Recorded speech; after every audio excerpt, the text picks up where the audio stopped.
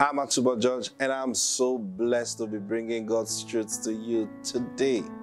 Praise God. Before we go into today's broadcast, can we call for that daily bread? Now I want you to release your faith as we do this. Jesus have clearly told us, when he told his disciples, they asked him, teach us how to pray. And one of the strong things he said, ask God, give us this day our daily bread. Now, don't let anybody play down on that prayer. Don't let anybody play down on that statement. Don't let anybody try to cheat you through their philosophy. Praise God. Yeah, Paul said, beware lest any man cheat you through philosophy. Now, when he says philosophy, his way of reasoning and thinking. Don't let anyone cheat you out of the blessing of God by bringing rhema and revelation. Hey, the principles of God are so simple. They are just a demonstration of his love for you. Praise God. That's all. That's what it is. Praise God. So any revelation that will take you from obeying his command, every revelation that will take you from walking in his ways, walking in righteousness, believing and receiving from God, trust me, they are cheating you with philosophy. So believe right now as we make this demand. It's a simple demand. Praise God. Join me and say this. Father, I demand right now my daily bread. It is coming to me in Jesus' name.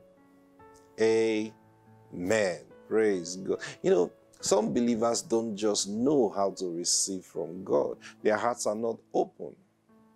There are believers who just feel, look, I can't get any money except money I work for. It's good to work. It's good to be productive. God wants us to be productive. You can't work with God and not be productive. It's impossible. But beyond that, God, we don't labor so that we can eat.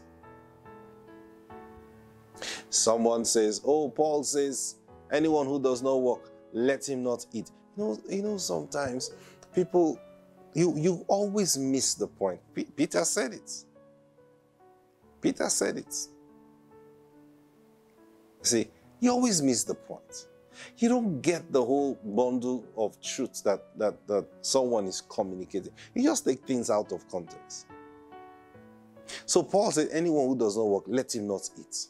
The question then is, who's feeding them?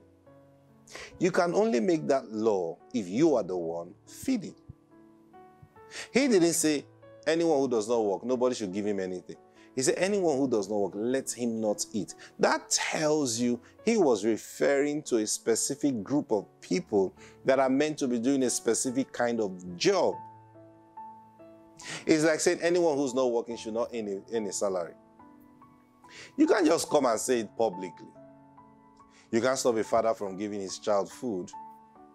or you can't stop a father from giving his child money and say, oh, you don't have a job, so I cannot give. You can't stop that. You can only say that in a particular organization where everybody in that organization is working towards a certain purpose. And then some people are just being lazy, not working. You understand what I'm saying? So, but they want to live off.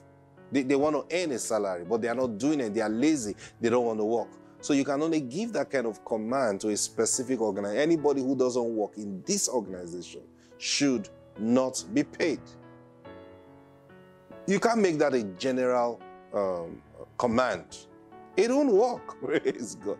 So Paul was speaking specifically to people who were depending on the church because they had then they had this community of believers. They all live together. They all do stuff together. So now everybody's supposed to be useful. People give things to the church and the church redistributes. You remember that's why elders were, deacons were anointed to serve tables. You remember the story now? Now, because they had that community going on. He wasn't saying anybody who's not working should not feed. So if you don't have a job, don't feed. No, he was referring to the pastors. Anyone who's lazy in the congregation should not feed from the portion that people get from the church. It's like when Paul was talking to Timothy about widows. He began to tell him, look, don't take in a widow that is of this age or of this kind of... So what was he saying? He wasn't speaking to every widow. He was talking about you, Timothy. He was talking to Timothy, who was a pastor, who had widows under his church that the church was taking care of. You see that now? So he was telling him, look, the kind of widows you should take under custody, when I mean custody, under the church care. And then that's when he told them that, look, if the widow has people who are capable, don't take that kind of person under your care. Let the family take care of that person. You see that? So it was he was referring to people who were depending on the church. And the work he was talking about is the work within the church. I needed you to understand that. Praise God. Now, because generally, God takes responsibility for his children. I've shown you that scripture many times. God takes care of his beloved even when they sleep. Now, the reason I share this is not so that you start thinking, oh, so I just want to be sleeping. No, I'm telling you, look, turn your heart to do the real work. Turn your attention to do the real work. Don't get into labor because you're looking for what to eat. No. Your Father takes the responsibility of feeding you. That's why Jesus said, take no thought for your life, saying, what will I eat? Now think about it. Jesus gave a command, take no thought for your life, saying, what will I eat? And then you take thought by actually saying. So when you begin to say, so how will I feed then? So when someone says, oh, come and say, I can't do that. Why? If I do that, how will I feed then? What are you doing? You're taking thoughts. It's about the decisions you make. Jesus said, don't do it. See that now? So, when Jesus told us, ask God for your daily bread, he was deliberate about it because your daily bread comes from your Father. You remember Jesus said, consider the birds. Now, those were deliberate statements he made. He said, consider the birds of the air. They don't sow, they don't reap. Praise God. He said, but your Father takes good care of them. And then he said a very powerful statement. He said, are you not worth more than them? What was the essence of that teaching? You have never sat down to think about it. There are things you read in scripture that will inspire strength in you for truth. Thank you, Holy Spirit. So we are talking about being a witness. And by the way, a miracle is happening in your life today. There is a supply miracle coming your way today. Open your heart and receive it. Receive it. Just receive it. Because sometimes the condition of your heart blocks your receiving. Oh, yes. You remember the man who brought his child to the disciples to cast out the devil. And the disciples couldn't cast the devil out. So when Jesus was done casting the devil out, they went to him and said, why couldn't we cast him out? And Jesus said, because of your unbelief. Because of your unbelief. They tried, they did, but it didn't work. And Jesus said, because of your unbelief. They had learned how it will not work. The same thing with your finances. The same thing with God meeting your needs. Why is it not working? Unbelief. Your unbelief. But I believe. Really? Really? Should we talk about believing now? Praise God. Listen, to believe doesn't mean muster strength.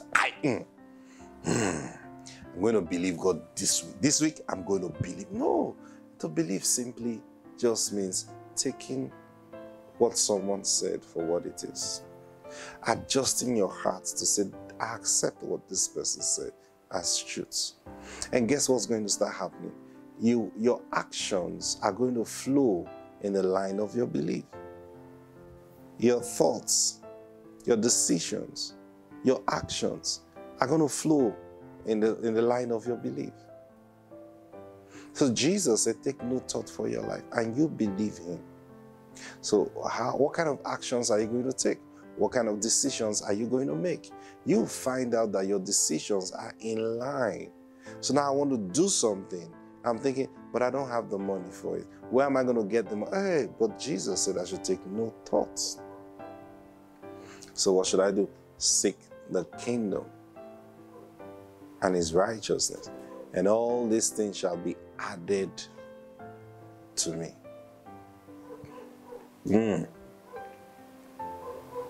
Okay.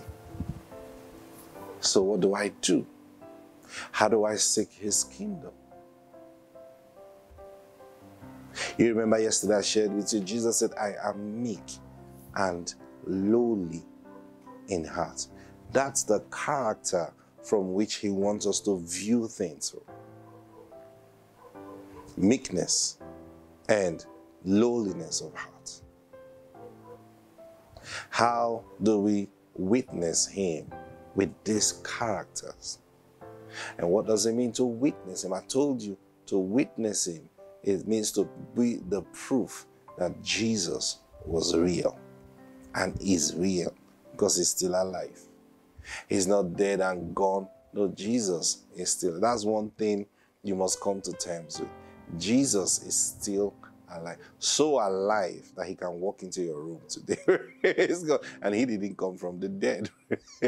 No, he didn't. He's so alive that he can be standing. No, and don't start looking for a white, bearded, long hair guy with a robe.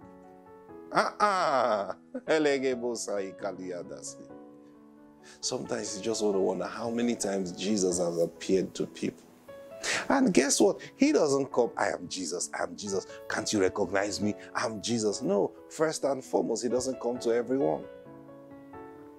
No, he doesn't come to everyone. I remember talking to the Lord one time. I said, but Lord, you missed a big opportunity. I'm telling you the truth. I was talking to him. I said, you missed a big opportunity. He said, what are you talking about? I said, when you rose from the dead, man, you should have waited until CNN has been, has come into full play. You should have waited until all the cable network. You should have waited for this generation of social media. Man, think about it. Just think about it. You die, they bury you, and because you said in 3 days' time you rise from the dead. So every camera, every news network will just be by the grave, for those 3 days. Just think about it. Helicopters hovering around with their cameramen, drones, monitoring this guy. Let's see how this guy is going to rise. I'm telling you, the whole world will be on standstill. And then on that third day,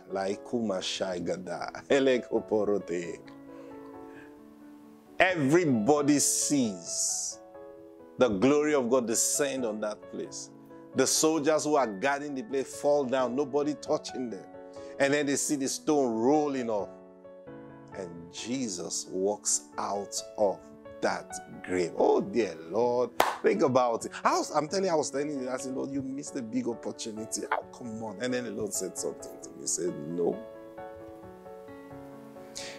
He says, the plan is not to show myself to everyone. The plan is to reveal myself to those who believe in me. Now I began to understand. Because sometimes, why didn't Jesus, why didn't he just show up in Pilate's house, Why didn't he show up in Caiaphas, the high priest? Why didn't you just say, high priest, chief high priest, I'm alive. Those soldiers that flogged him. No, man. Hey. The one that took that spear and thrust his side. I wonder how that guy slept that night. So imagine Jesus showing up in his room at 12 midnight. Hey, how are you? Praise God. That's scary, right? Praise God. But you just want to wonder. But then the truth is, he didn't even bother. That's never his focus. He only went to those who can hear him. Because that's how they're going to walk. Showing yourself to every... that's the mistake we do even today. We just want to let everybody see that we are anointed. We want to let everybody see that we are so powerful. And then at the end of the day, the same people who shout, who hail you, are the same people tomorrow who say, crucify him. That's just the truth. Because not everyone who gathers around you, even when they see miracles, Jesus gave them bread to eat. And by the next meeting, they gathered, they had to take boats across. And they all gathered. And Jesus said to them, you are gathered not because of the miracle, but because you ate and you were full. But they ate miracle bread. And Jesus is saying, it's not because of the miracle that you are here. It's because you ate food and you are full. It's the same way. People just satisfy their fantasies. Oh, I like that. I like that church. Oh, things used to happen in that place. So that's all they come from. That's all. They just come to hear one news story. They just come to hear, one guy, 10 people got up from the wheelchair. Not because they believe, but because we were there when it happened. It's the same nature with man today. Because these same people are the same people at the end of the day, when something comes and say, we said it, we knew it. We knew that miracle that man was doing was not normal. We knew. You think about it. I think we didn't know. We're just going there watching. It's the same people. So Jesus never bothered himself with the crowd. He was concerned about those who will receive him. Those are the ones he was bothered about. Those are the ones he cared to reveal himself to. Praise God. And it's the same thing now when he says we shall be witnesses of him. I want you to understand this.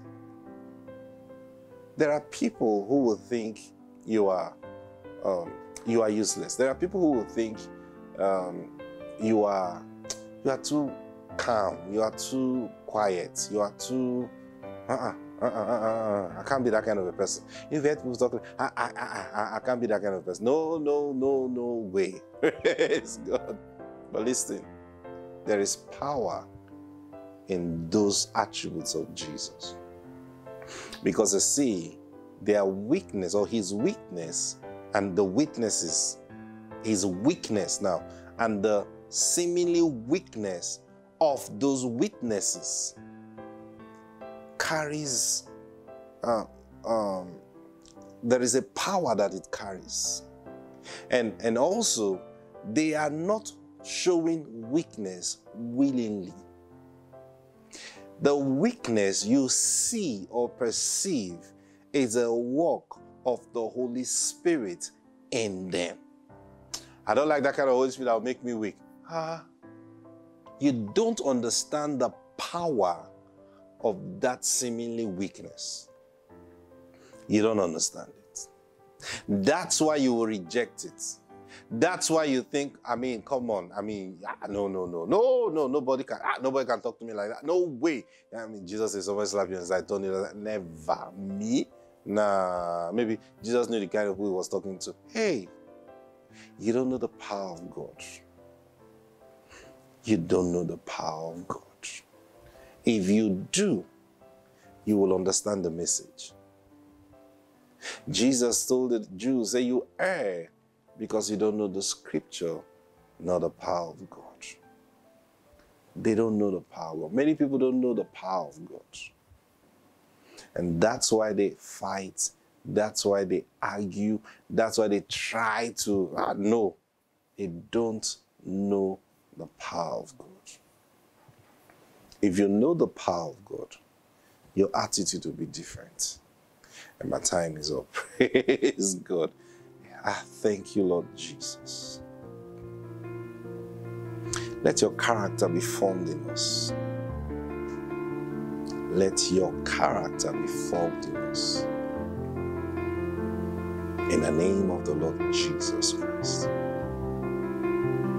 Amen. Praise God. I'll see you tomorrow. God bless you. Bye.